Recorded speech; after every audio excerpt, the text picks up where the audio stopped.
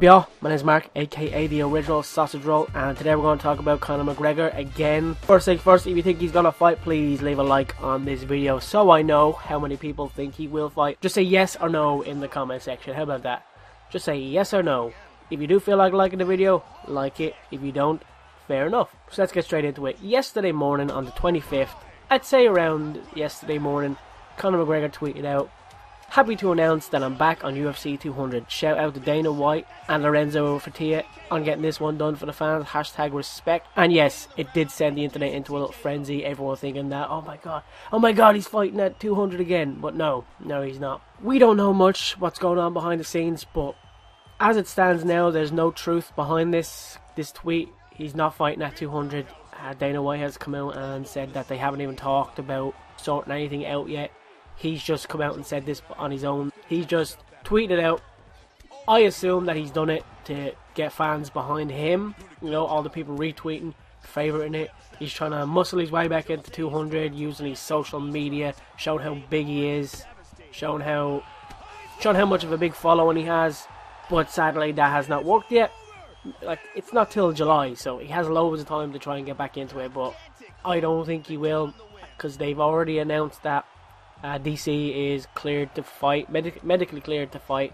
So him and Jon Jones are going to headline UFC 200. Which, if you were going to replace Conor McGregor and Nate Diaz, DC and Jon Jones are going to be your best bet to replace him with, like, as in to bring the numbers in and the pay-per-view numbers.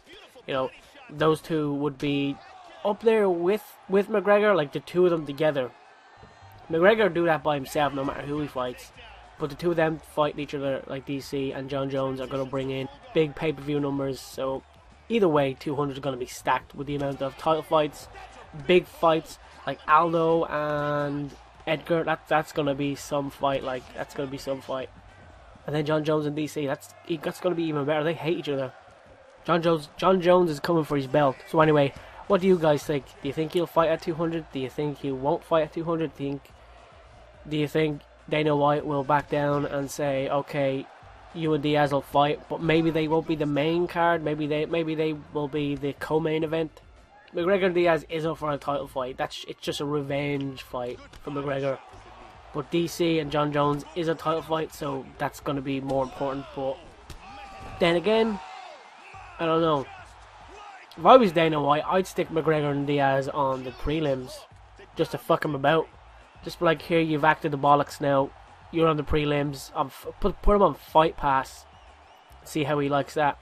If you like this video, please leave a like and comment down below. Subscribe if you're new to the channel. And let me know your opinions on this whole Conor McGregor saga. Do you think he'll fight? Do you think he won't fight? Do you think he'll fight at, like, say 201?